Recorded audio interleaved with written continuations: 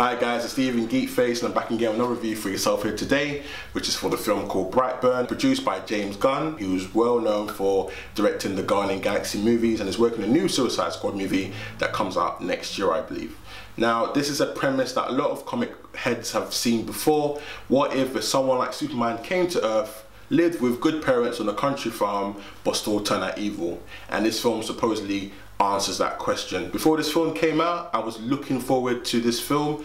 I'd seen the trailer, gave me a lot of horror feels, and I was just looking to see what they're going to do with this type of idea. We have had films like this before, films like Chronicle starring Michael B. Jordan. Definitely go and check that film out. The fact this was dealing with a kind of a Superman type character, I was looking forward to it. So how does this film do? Now, the acting in this film was pretty spot on. Elizabeth Banks does a really good job playing the annoying mum who is in denial about her son being evil. David Dummett, who plays the father, who is complete opposite from the mum and just wants to get out of this situation completely, did a really good job of playing. It didn't take any nonsense of the main villain.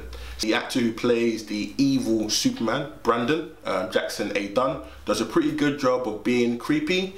Sometimes a little bit too creepy at times, but it works for the film. This film is a straight horror slasher movie. Just happen to have some superpowers. They don't mess around with the gore. There were some really uncomfortable scenes. One scene that has to deal with glass in somebody's eye, and it made me just want to throw up. I'd rather have someone break my bones than watch that scene again.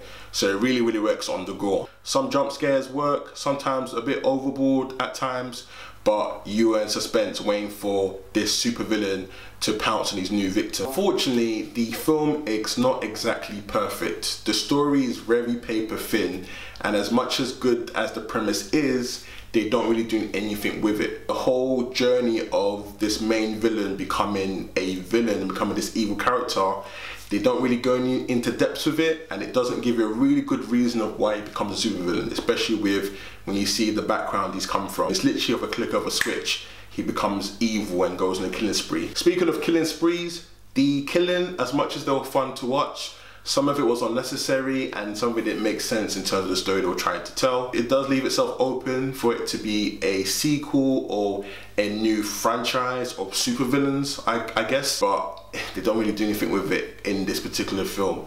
And overall, it's kind of disappointing, especially the fact of myself have read a certain comic books that kind of deals with this question before, but doesn't go into depths in this particular film. You can still have fun with it. Like I said, this is a new type of slasher type of film. Just happens to have a supervillain with superpowers like Superman, so that's always fun to watch. But if you're looking for something in depth with the story and even the dialogue, then you might be disappointed, and I probably recommend you go watch films like Chronicle instead. So this film, I'm gonna give it a 5.5 out of 10.